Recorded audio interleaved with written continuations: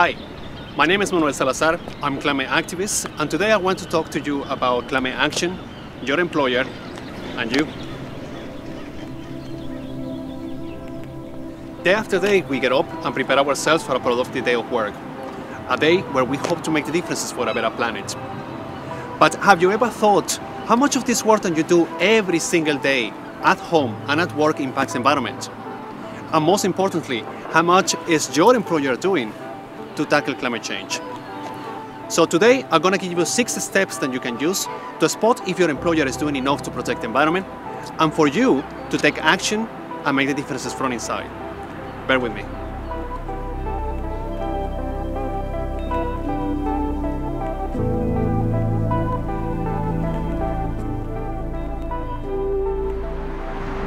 Number 1. Does your employer increase the knowledge on climate change? It is the duty of your employer to increase awareness and knowledge about climate change, and also to provide you with the tools and solutions at the corporate level to mitigate its impact. So your task is to get involved, research, and ask your employer to bring climate change at the center of the business model and the strategy for now and the future. And also to provide you with trainings that will help you to understand how climate change is impacting you as an individual, as a part of a community, as an employee, of course, and as a citizen of this country. Number 2, climate assessments. Ask your employer to introduce a climate assessment for every single project they take on. If there is assessments for equality and diversity, why not to have a climate impact assessment in all the services that your employer offers? Number 3, the fossil fuel pledge. Companies and corporations have to realize that if they don't tackle climate change seriously and protect the environment, they won't have an economy to save, and the survival of the business won't exist.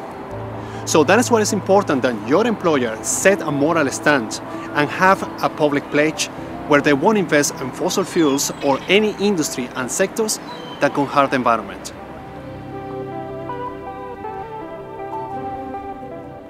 Number 4, assess your employer clients. There is no secret that there are companies out there actively investing in fossil fuels.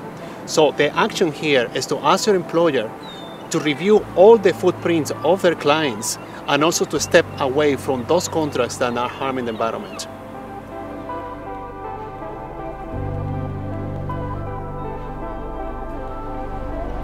Number 5, internal benefits.